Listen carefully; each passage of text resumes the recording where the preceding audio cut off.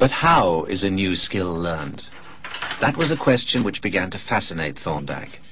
To answer it, he built some ingenious puzzle boxes from which cats could only escape by operating latches. And in you go.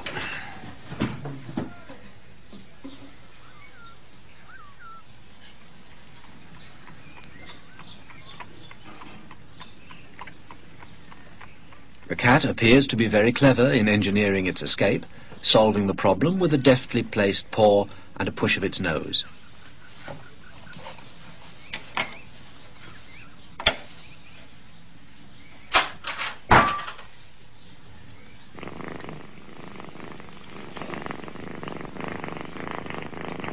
But Thorndike didn't believe that an animal, even a clever cat, understands the consequences of its behavior. When he placed a cat in the puzzle box for the first time, Thorndike was unable to see any evidence of flashes of insight.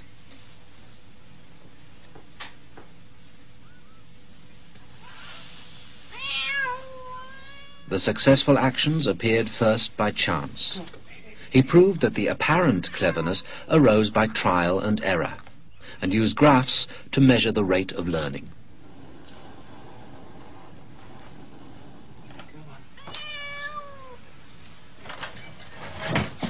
A well-practiced cat quickly recalls the actions that help it escape to its reward of food.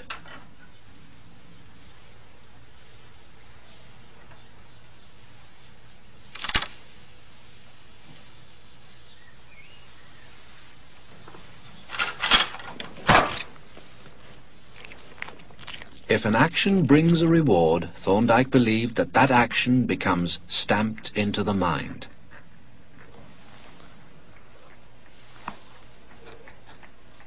In his thesis, he explained further his ideas about learning, that behavior changes because of its consequences.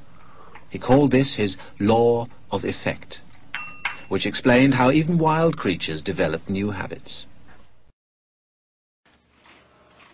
The two pigeons are at either end of a small ping-pong table. One pigeon pecks the ball as it comes toward him and knocks it toward the other pigeon. Other pigeon pecks the ball back across the table.